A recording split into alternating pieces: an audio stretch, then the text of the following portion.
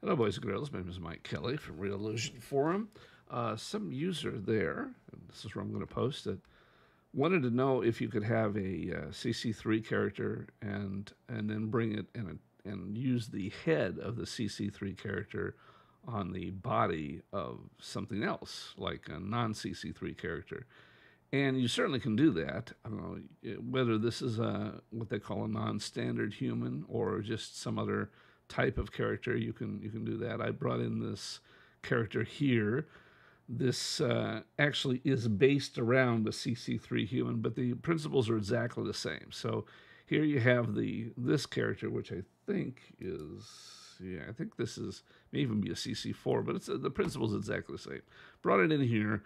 What we're going to do is we're going to take what we want is the head from this one we want, and we want the body from this one. Okay, so essentially you can take this and you're going to remove everything but the head.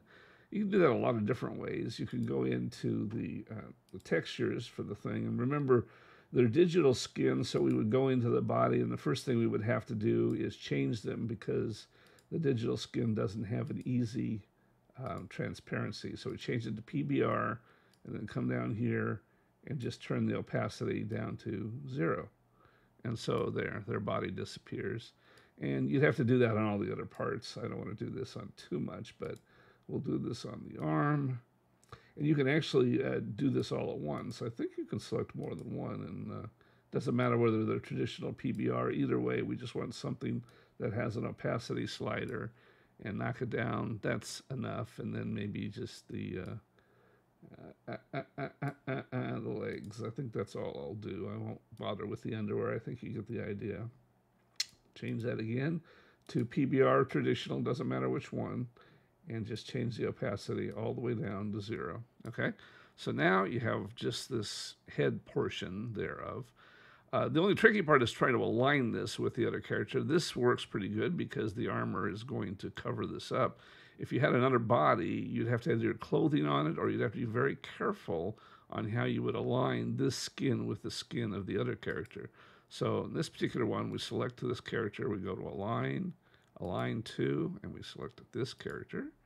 And we go X, Y, and you can do Z also. And so now it's aligned there. And so now if we go into the, oops, go into the scene, and we take out the helmet so you can see, and there we go. And those characters are aligned. And as long as now they're aligned together, and as long as you apply the same animation to both of them, they will move together. So, for example, if I bring in, I've got some animation here somewhere. Now,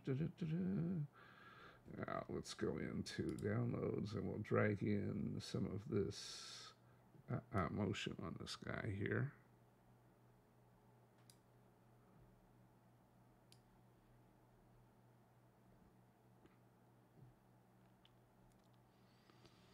Takes a bit of time to load in the motion.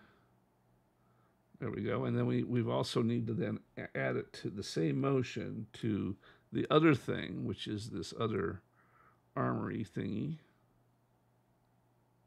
I want to make sure we get it loaded into that.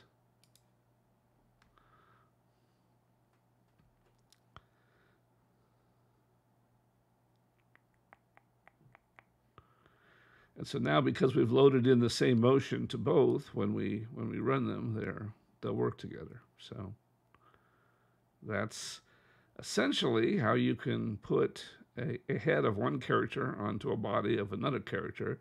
But it really, again, depends upon how the two match up. In this particular case, it works because this armor is covering up that head portion that's not in the right place. But if you have just some more skin there, it's going to be very difficult to disguise the fact that there's skin there. So anyway, hopefully this gives you an idea, and we will see you on the forums.